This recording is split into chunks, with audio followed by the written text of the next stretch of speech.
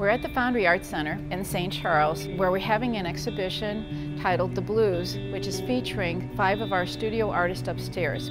We're featuring Jim Carlson, who is doing pottery, Lisa Hinrichs, who is doing fiber arts, Sue Giannotti is doing mosaics, Jody Williams, who is doing photography, and then you have myself, who is doing painting.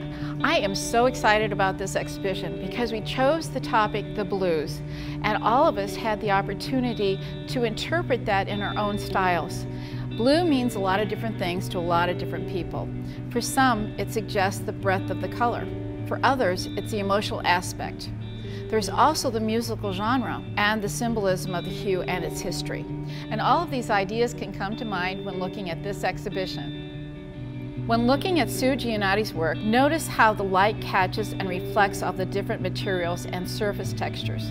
The left piece has a soft, airy light blue that's calming in contrast to the saturated, intense blue in the vertical line that's very strong on the right piece. When looking at Lisa Hinrichs' work, you may see that they are collages of different fabrics held together by wool.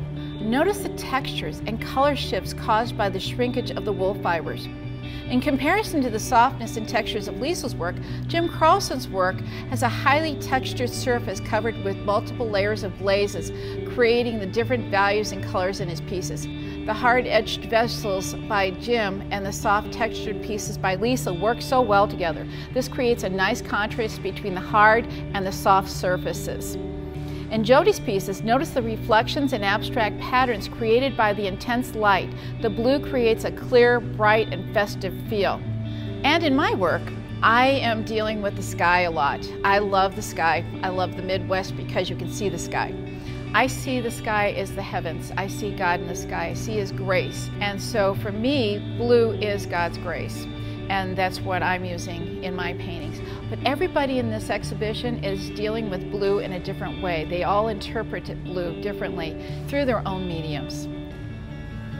The Foundry Art Center is a really great place to come visit. We have studio artists upstairs that you can come and visit our studios, stop in, ask us questions, look at our art. We also have art for sale. We create our artwork in our studio. Some of us are teaching classes. We also can go to each other and talk to each other about our artwork and collaborate sometimes with our artwork as well. It's a great place. I hope you'll come visit us.